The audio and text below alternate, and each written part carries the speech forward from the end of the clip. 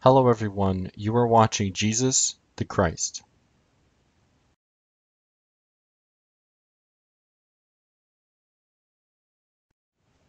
Some of you might think that this video is about proving that Jesus is the Christ.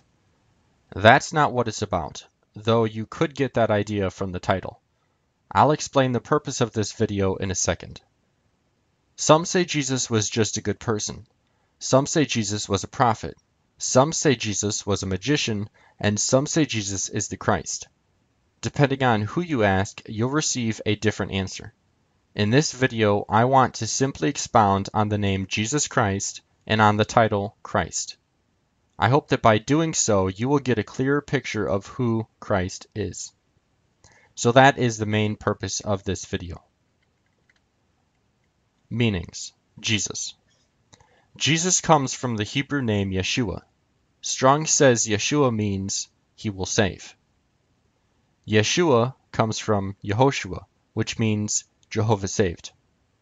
So, Jesus means he will save, or some say it means Jehovah saved or Jehovah saves. Side note, if you want to see the etymology of Jesus' name, or in other words, how it became our English Jesus, look for the link in the description box below with the title Etymology of Jesus' Name. Christ. Strong says this about Christ, which is a Greek word. Now, Christ is the same thing as Christos. In Greek, they would say Christos. In English, we just say Christ. In English, the OS of the Greek word at the end is cut off, leaving only the Greek root. So when I mention Christ, I might say Christ, I might say Christos. It's the same thing. So Strong says this about Christos, which is a Greek word, from 5548, anointed, i.e. the Messiah, an epithet of Jesus. Strong says this about the Greek word krio, 5548 in the quote above, to smear or rub with oil, i.e. by implication to consecrate to an office or religious service. So the reason why it says 5548 is because in Strong's Greek and Hebrew dictionaries, for each word in his dictionary, then he gave it a number. And it's important to know when he's talking about the numbers, when the numbers that he gives is for his Greek dictionary or for his Hebrew dictionary, because the numbers overlap. So for example, the first word in his Hebrew dictionary has the number 1. And it's the same thing with the first word in his Greek dictionary. So you have to know which dictionary this is coming from. In this example, or in this case, it's from his Greek dictionary, and that word is krio. So that's Greek, but what about in Hebrew? Does Christ come from Hebrew? Or is it only something found in the New Testament, which is in Greek? Christ does not come from Hebrew. In other words, Christ is not a Hebrew word, but the idea of Christ does come from Hebrew. Christ is a translation of the word Messiah from Hebrew to Greek. Strong says this about the Hebrew word Messiah, from 4886, anointed, usually a consecrated person, as a king, priest, or saint, specifically the Messiah. Now again, in this example, because this is a definition for a Hebrew word, these numbers tells you or is connected to his Hebrew dictionary. So you wouldn't want to look up these numbers in his Greek dictionary. You'd come to a word that's completely unrelated to Messiah. So the only thing I want to make very clear is Christ or Christos means anointed and Messiah means anointed, which is exactly why Messiah is translated as Christ when it's taken from Hebrew into Greek, because they both mean the same thing. And that's the essence of what translation is about, is translating one word from one language into another word from another language that means hopefully exactly the same thing or something very close to it. Side note, some say Christ is a title which has been given to one or more of the Greek gods. Whether this is true or not, it makes no difference. Christ means anointed or anointed one. It's a legitimate translation of the Hebrew word Messiah. A clear example of Messiah being translated as Christ in the New Testament can be found in John chapter 1 verses 35 through 42. So if you want to be absolutely certain that Christ is the same thing as Messiah, that it's not a pagan title, then all you have to do is look in John chapter 1 verses 35 through 42 and you will see a very clear example right there. And there's actually at least one other example that I can think of which is also in John, but this should be good enough. Messiah/Christ in Scripture. People were anointed to signify that they were, or would soon become, king. Because of this, a king could be called Messiah. So an example of a king being anointed in order to become king can be found in 2 Kings chapter 9 verses 1 through 3. It says, "And Elisha the prophet called one of the sons of the prophets, and said unto him, Gird up thy loins, and take this vial of oil in thy hand, and go to Ramoth Gilead. And when thou comest thither, look out there Jehu the son of Jehoshaphat the son of Nimshi, and go in, and make him arise up from among his brethren, and carry him to an inner chamber. Then take the vial of oil, and pour it on his head, and say, Thus saith Jehovah, I have anointed thee king over Israel. Then open the door, and flee, and tarry not." So in this example, you can see that Elisha, the prophet, told one of the sons of the prophets to go find Jehu and anoint him. But it's not just that Elisha chose Jehu to be the king.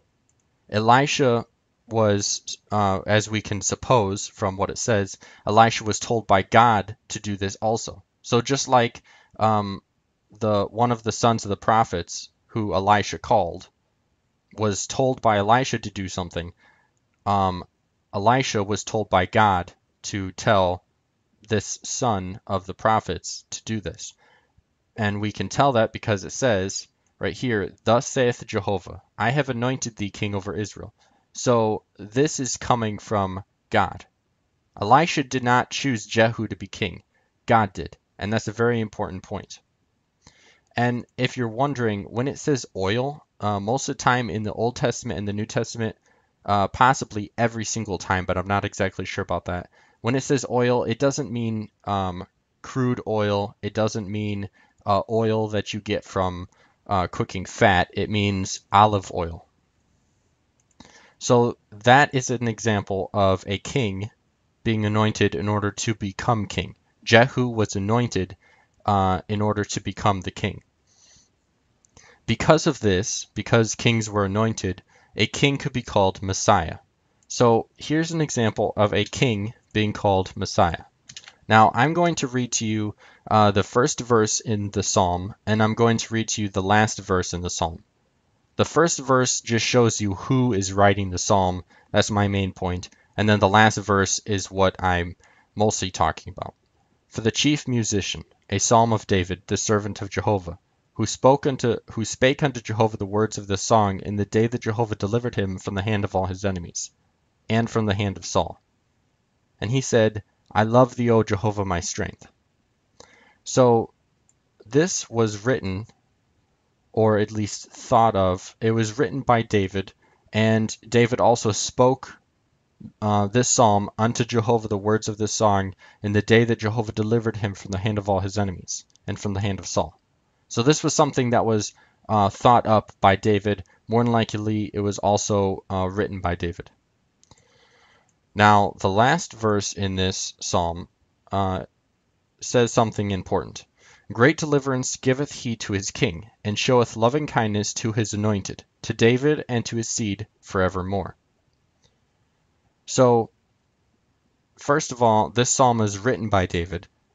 David is talking about God giving himself deliverance. So David is talking about God giving David deliverance.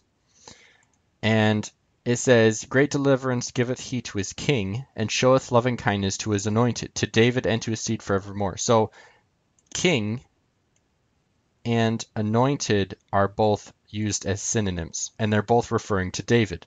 Now, obviously, at this time, David was, um, I guess you could say he was the king, though he wasn't acting as the king um, quite yet. Actually, I think this is talking about after Saul died. So at that point, David would have been acting as the king. But he was anointed to be the king long before he actually um, ever acted as the king. But my main point is king and anointed are used as synonyms. Now, the Hebrew word that is translated here as anointed is Messiah. Because remember, Messiah is the Hebrew word. The meaning of that word is anointed or anointed one. So that is an example of a king, in this instance, David, being called the Messiah or a anointed person. So the king was anointed to become king, and the king could be called Messiah or anointed. Those who became high priest would be anointed. Because of this, the high priest could be called Messiah as well, just like the king. Now, this is an example of the high priest being anointed in order to become a high priest. And this is the thing that thou shalt do unto them to hallow them, to minister unto me in the priest's office. Take one young bullock and 2 rams without blemish, and unleavened bread, and cakes unleavened mingled with oil, and wafers unleavened anointed with oil. Of fine wheaten flour shalt thou make them. Now I'm going to skip down to verse 7. Then shalt thou take the anointing oil and pour it upon his head and anoint him. So first of all, this is God speaking to Moses. It says, and this is the thing that thou shalt do unto them to hallow them, to minister unto me in the priest's office. So this is God giving commands to Moses, telling Moses how Moses would, I guess you could say, institute Aaron and Aaron's sons as priests. It was the ceremony that Moses was supposed to put them through. Now, you might say down here, it says, then thou shalt take the anointing oil and pour it upon his head and anoint him. But how do we know that this is talking about the high priest? Well, in this example, then, like I said, Moses is anointing or is instituting Aaron and his sons into the office of the priest, of priests. They're becoming priests, basically, is what I'm trying to say. So it would either be Aaron or one of his sons that's talking about. It says, and pour it upon his head. So this is obviously singular. This is just one person. This isn't more than one. So the reason why we know that it is the high priest and not any of the other priests is because it says, first of all, in verse 4, it says, and Aaron and his sons thou shalt bring unto the door of the tent of meeting, and shalt wash them with water. So that's Aaron and his sons, all of the priests, or who are becoming priests. And thou shalt take the garments and put upon Aaron the coat, and the robe of the ephod, and the breastplate, and gird him with the skillfully woven band of the ephod. And thou shalt set the mitre upon his head, and put the holy crown upon the mitre. Then shalt thou take the anointing oil and pour it upon his head, and anoint him. So first it's talking about Aaron and his sons, and then it's talking about Aaron specifically. Now Aaron was the first high priest under the law. So in this example, or in this instance, when it's talking about taking the anointing oil and pouring it upon his head, first because of verse 5, it is talking about Aaron specifically, and it continues to talk about him all the way through to verse 7. We know that verse 7 is talking about Aaron only. And second of all, we know that Aaron was the high priest. So this is specifically talking about how the high priest was, or became, I should say, how the high priest became the high priest. So that's an example of the high priest being anointed. And then because the high priest was anointed, then the high priest could be called Messiah. Now, this is an example of the high priest being called Messiah or anointed.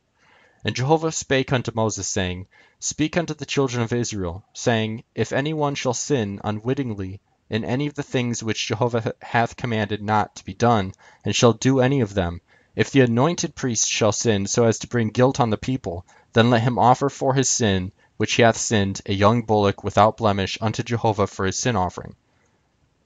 So here we have the phrase, the anointed priest. Because the high priest was the only one that was anointed with oil, then when it says the anointed priest, it's referring to the high priest. And again, anointed, the word is Messiah. The meaning is anointed. Therefore, this could also say, if you wanted to, instead of translating anointed, if you wanted to just take the word and bring it into English instead of translating it, then it could say, if the Messiah priest shall sin. So this is an example of the high priest being called Messiah or anointed.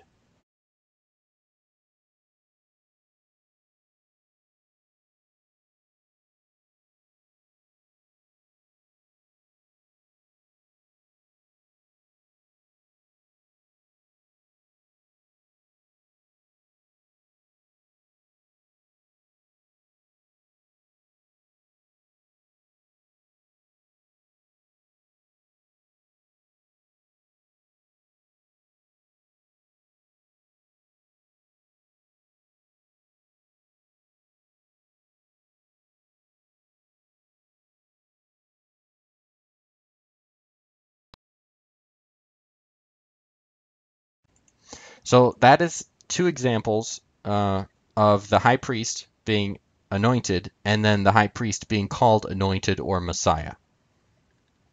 We'll get back to this topic right after this.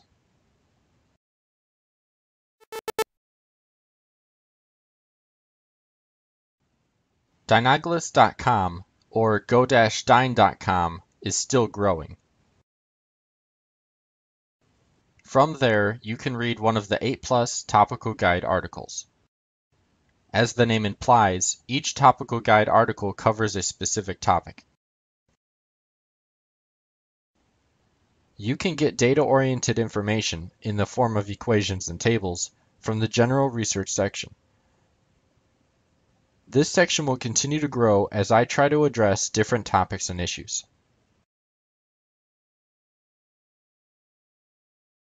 You can create an account, post comments, and use the forums.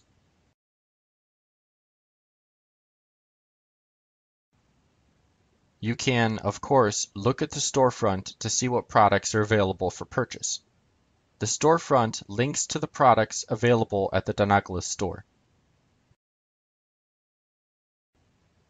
I invite you to come and take a look at the website for yourself.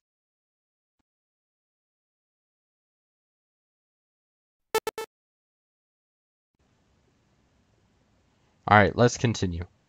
God is the king. God ruled using his judges and prophets, which is why some people call the Israelite government a theocracy. It gives a new meaning to God's phrase, my people, doesn't it? If God is the king. Now, I would like to read 3 parts of Scripture. I'm just going to read verses 5 and 6. You can read the rest for yourself if you'd like to, verses 1 through 8. All right. It says, now therefore, if you will obey my voice indeed, and keep my covenant, then ye shall be mine own possession from among all peoples, for all the earth is mine.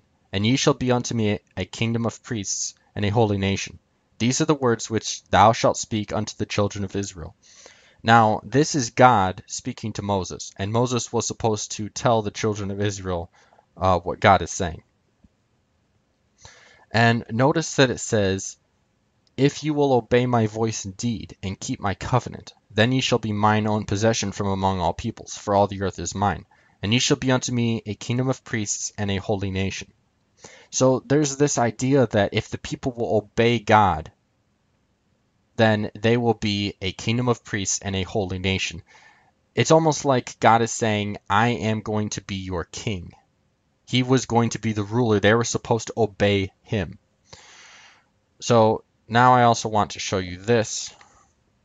Judges chapter 8, verses 22 and 23. Then the men of Israel said unto Gideon, rule thou over us, both thou and thy son's son also, for thou hast saved us out of the hand of Midian. And Gideon said unto them, I will not rule over you, neither shall my son rule over you. Jehovah shall rule over you. So Gideon was one of the judges that God sent to deliver Israel when they were in distress.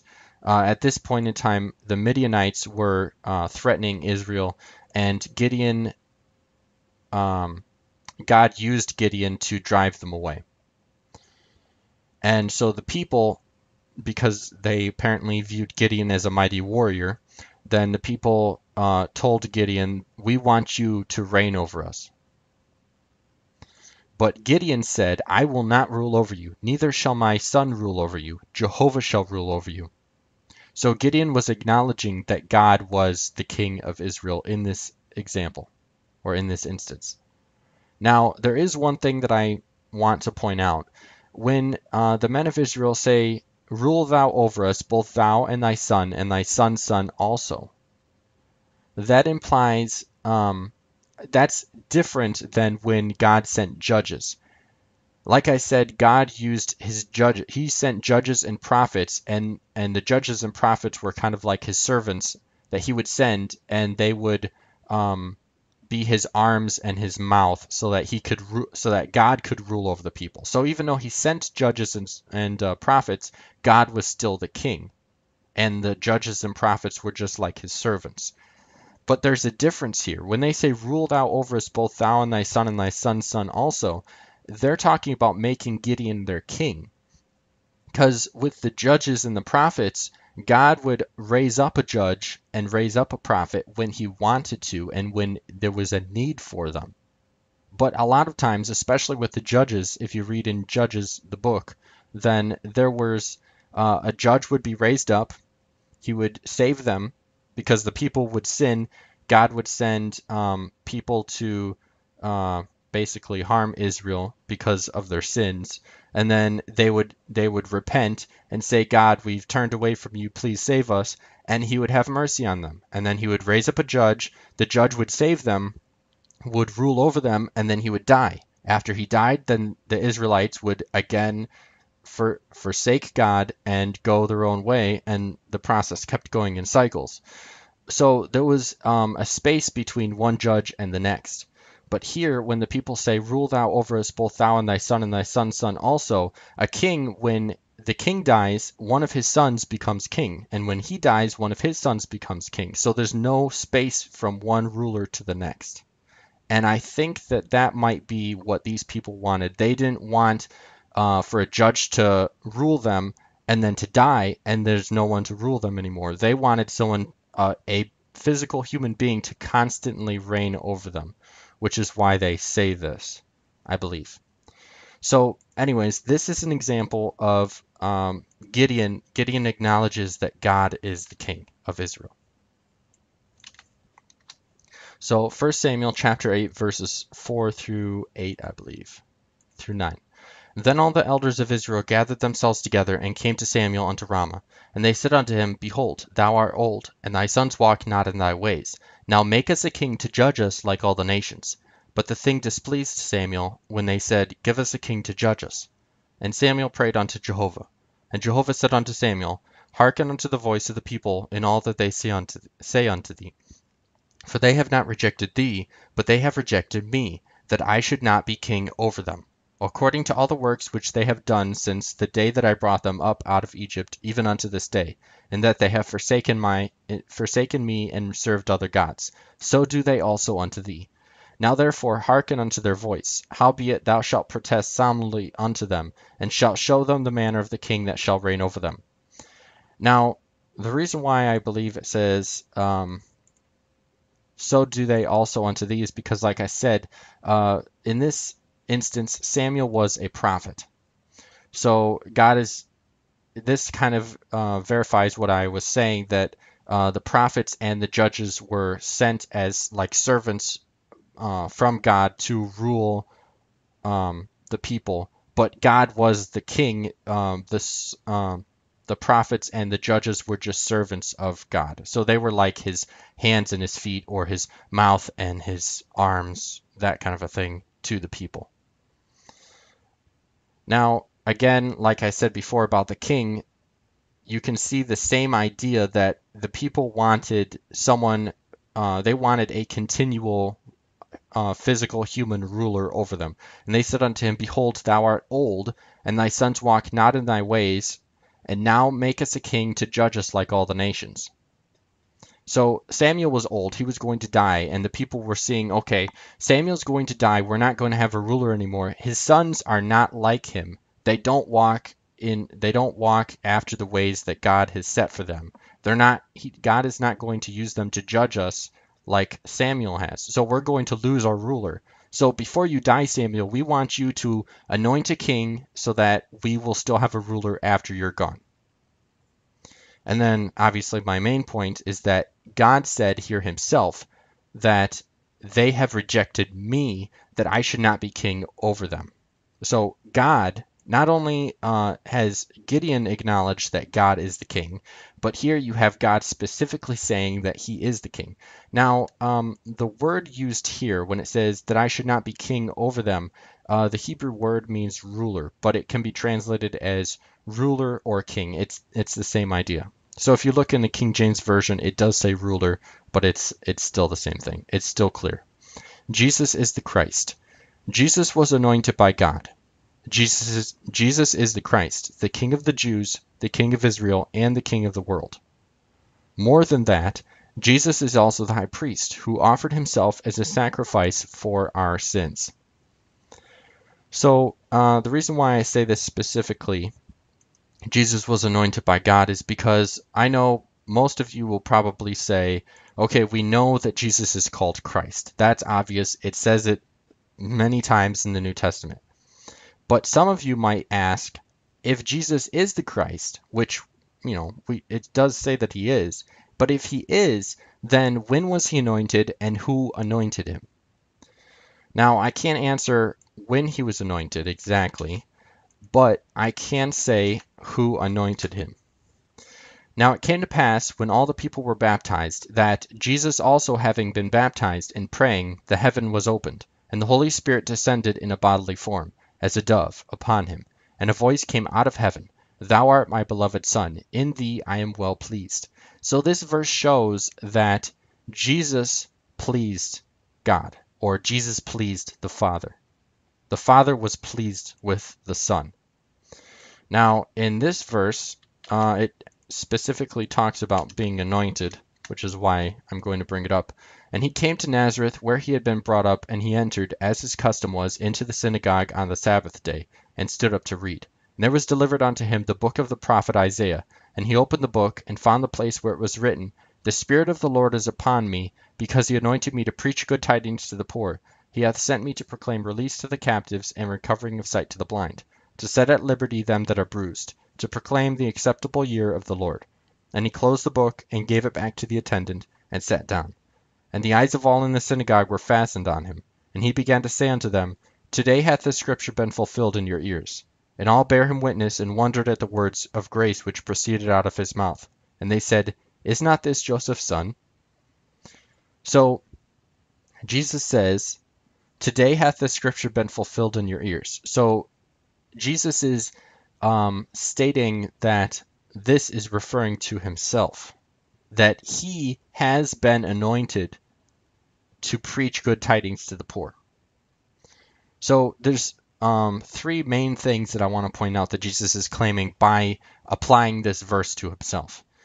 It says, The Spirit of the Lord is upon me, which would be Jesus in this case. So Jesus has the Spirit of the Lord, which is something that the prophets had and the judges had, like, for example, Samson. When the Spirit of the Lord came upon him, then he became very strong, and he could do superhuman things that are literally impossible for anyone else to do. Because he anointed me, so Jesus is also claiming through this that he was anointed to preach good tidings to the poor, and he hath sent me to proclaim release to the captives. So Jesus has the Spirit of the Lord. The Lord has anointed him, because it says, because he, in other words, the Lord, anointed me to preach good tidings to the poor, and he, in other words, the Lord, hath sent me to proclaim release to the captives. So Jesus is anointed and sent by God. Jesus is the Christ, the King of the Jews, the King of the world, the King of Israel, and the King of the world. Now, I want to read this. The main thing that I want to go through, though, you can look at this whole section yourself. I just want to skip ahead. Now, it kind of begins here, which is why I say that. I give this whole reference, chapter 8, verse 16 through chapter 9, verse 7. I'm going to skip to the end, though, because it carries the same thought all the way through into the next chapter. But I'm going to skip down to verses 6 and 7, I believe. 6. For unto us a child is born, unto us a son is given, and the government shall be upon his shoulder, and his name shall be called Wonderful, Counselor, Mighty God, Everlasting Father, Prince of Peace. Of the increase of his government and of peace there shall be no end, upon the throne of David and upon his kingdom, to establish it and to uphold it with justice and with righteousness from henceforth even forever. The zeal of Jehovah of hosts will perform this. Now, there's three things that I want to point out here. The first is that the child that is born in this prophecy is a king. It says, and the government shall be upon his shoulder. It also says that of the increase of his government and of peace there shall be no end. So he will have a government, he will be a king. The second is that he will reign on the throne of David, essentially. Not necessarily the physical throne of David, but in as if a descendant of David. It says, or actually as a descendant of David, it says, of the increase of his government and of peace there shall be no end upon the throne of David and upon his kingdom, to establish it and to uphold it with justice and with righteousness from henceforth even forever. So the increase of his government, of this child, and of peace, which is brought on because of his government, will not end, and the increase of his government and of peace will be upon the throne of David and upon his kingdom to establish it. Now, another thing along the same lines is it says upon the throne of David and upon his kingdom. So you can see that when it says his kingdom and when it says the throne of David, that those are being used as synonyms. Synonym, you could say phrases, I guess. It's the same idea. Upon the throne of David and upon his kingdom. Same idea. So what this prophecy is saying is that this child will reign on the throne of David as a descendant of David. And then the third thing I want to point out is it says from henceforth even forever. So the increase of this child's government and of peace will be from henceforth even forever. And it also says there shall be no end. Now notice that there's 2 points where it says that his kingdom will not end. It says there shall be no end, and from henceforth even forever. It's almost like God wanted to make it very clear that his kingdom would not end.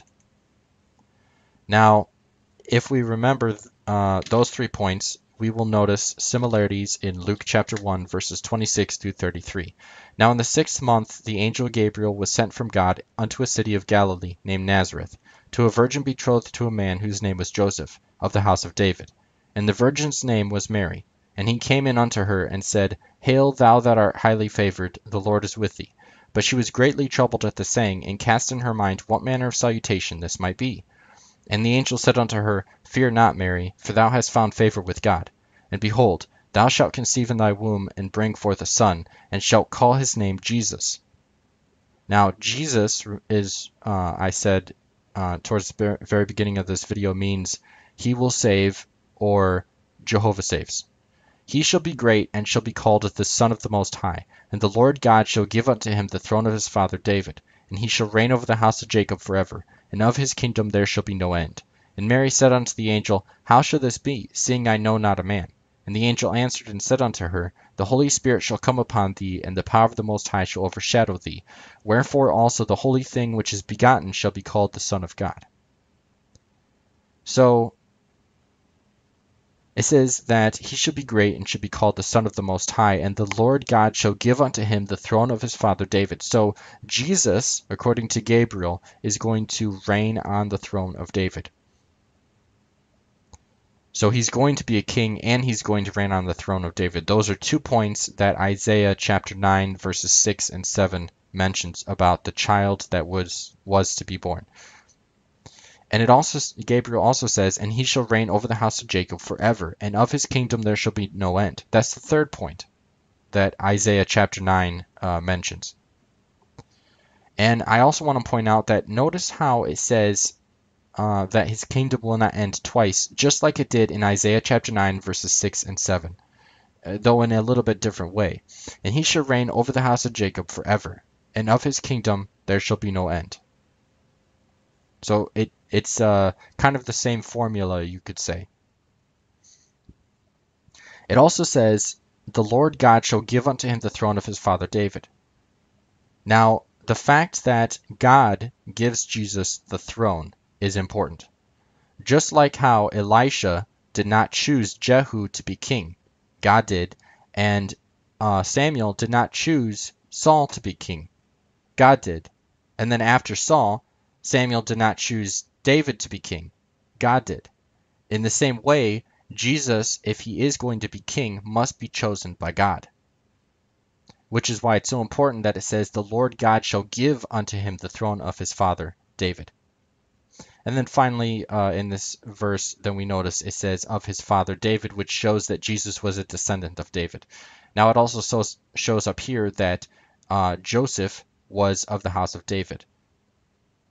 So Jesus was a descendant of David. So was Mary. Joseph and Mary were both descended from David.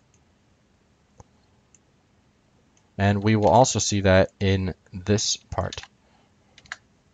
And there were shepherds in the same country abiding in the field, and keeping watch by night over their flock. And an angel of the Lord stood by them, and the glory of the Lord shone round about them, and they were sore afraid. And the angel said unto them, Be not afraid, for behold, I bring you good tidings of great joy, which shall be to all the people. For there is born to you this day in the city of David a Saviour, who is Christ the Lord. And this is the sign unto you, ye shall find a babe wrapped in swaddling clothes, and lying in a manger. And suddenly there was with the angel a multitude of the heavenly host, praising God, and saying, Glory to God in the highest, and on earth peace among men, in whom he is well pleased. So an angel of the Lord is talking, or is announcing this announcement to certain shepherds in the field, or a group of shepherds. And he says, There is born to you this day in the city of David a Savior. Now remember what Jesus' name means. It means he will save. Who is Christ the Lord? We already know what Christ means. Christ means anointed or anointed one. Lord in Greek is Kyrios. Kyrios can be used for God. In fact, in the New Testament, it is used for God a lot. But in general, it just means like a king or a dignitary or even maybe a master, someone who has a high rank. I believe usually in the government, but just someone who is over most people or over everyone. So in general, it could be translated as who is the anointed king.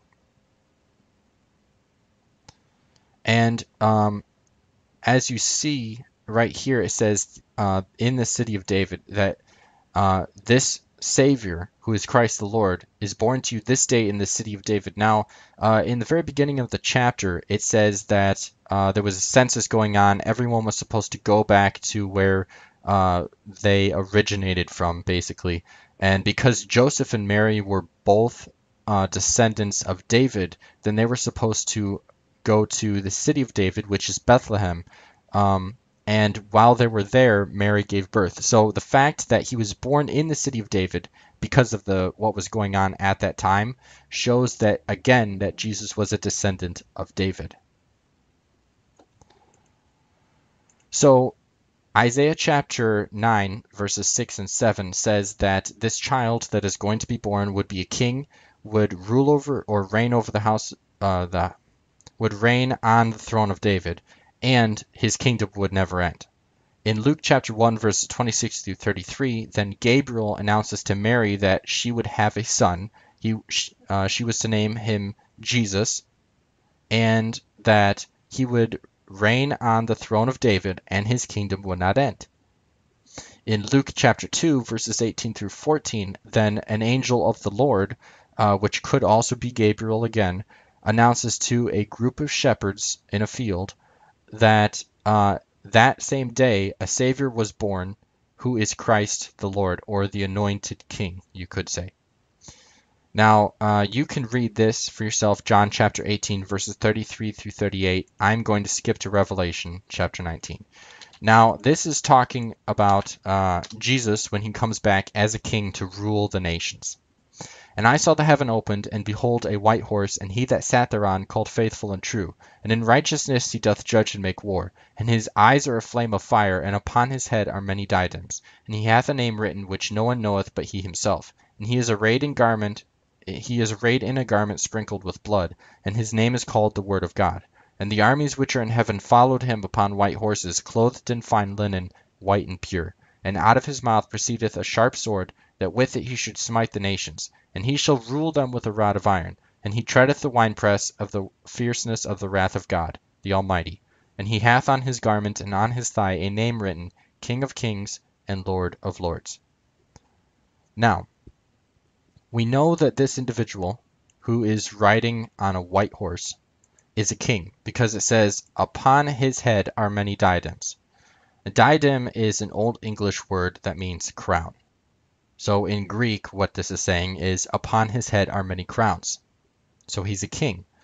It also says that he has a name written on his garment and on his thigh, King of kings and Lord of lords. So he's a king.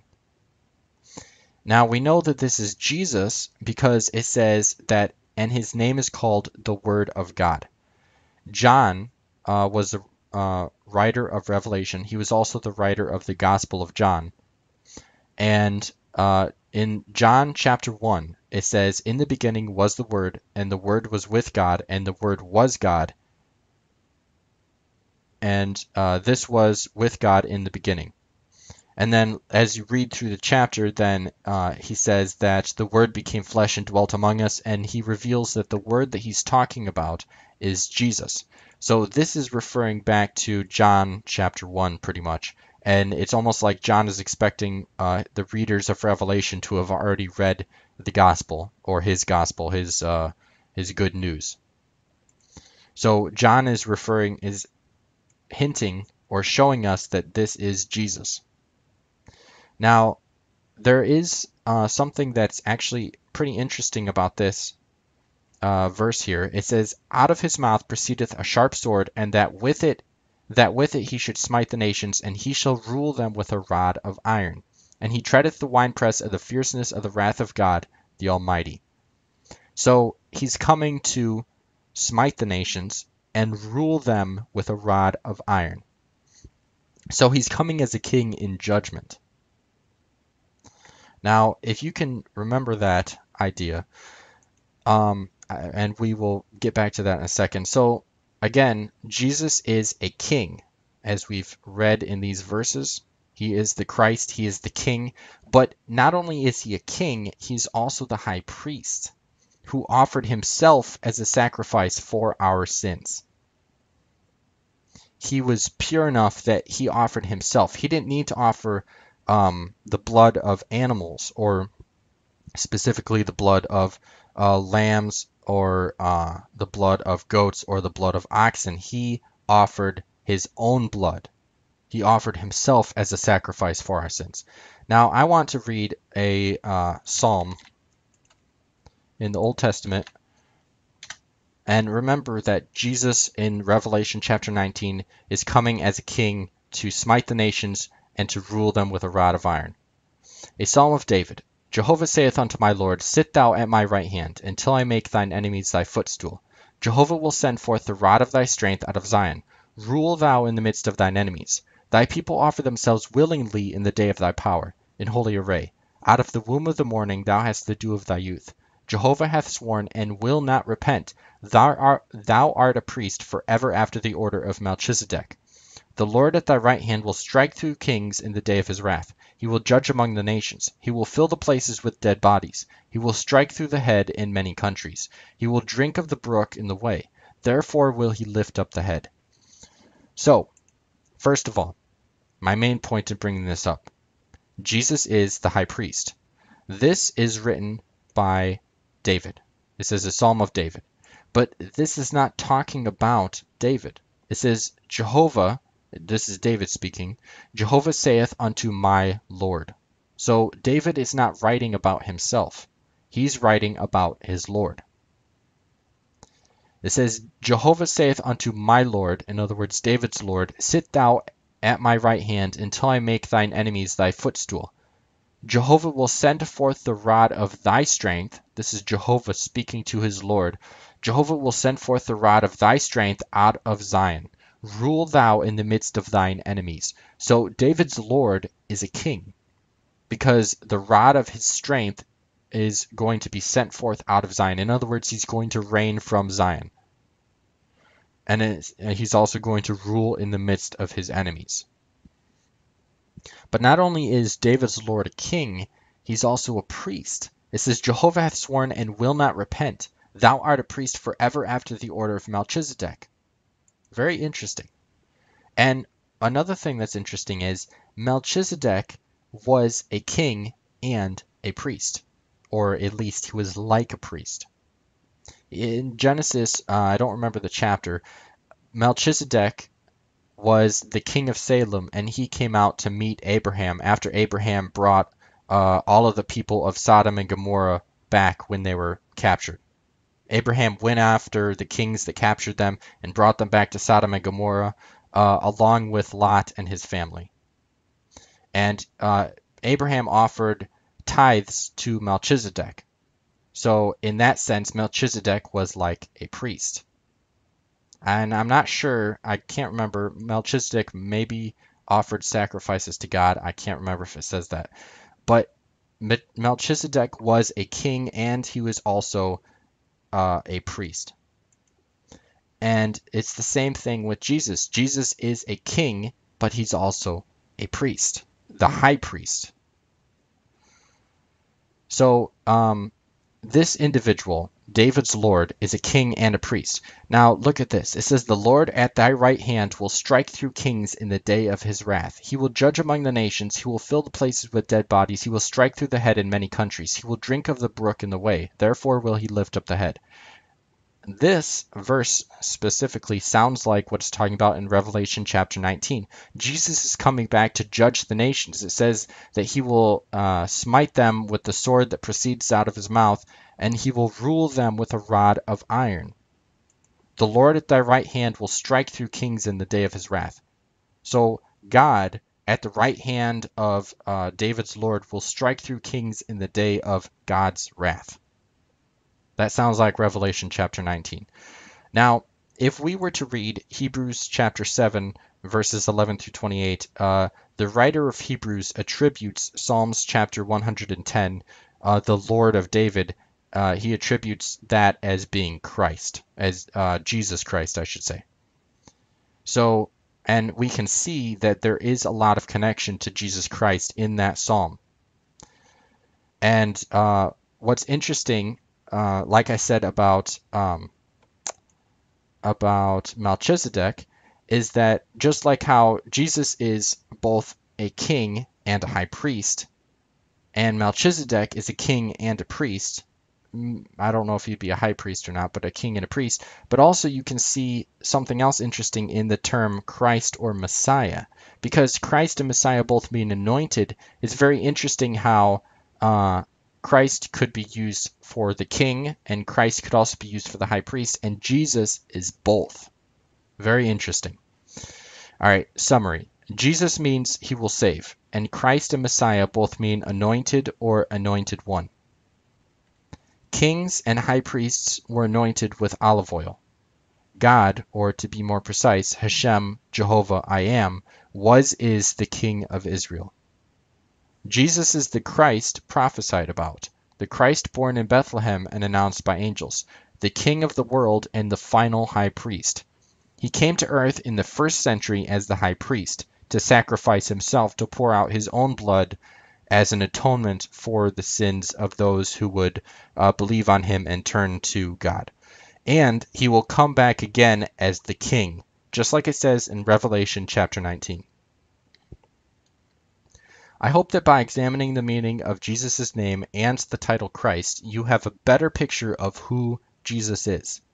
Jesus is not just a good person, a teacher of morals, a prophet, or even a magician. Jesus is the Christ. While this video might not prove this in itself, I hope that it's given you a better view of that fact. Alright everyone, thank you for watching this video. If you find it interesting, then why not consider subscribing to my channel and clicking the like button. That way YouTube will rank the video higher, other people will see it, they'll watch it, and hopefully enjoy it just as much as you have. Again, thank you for watching.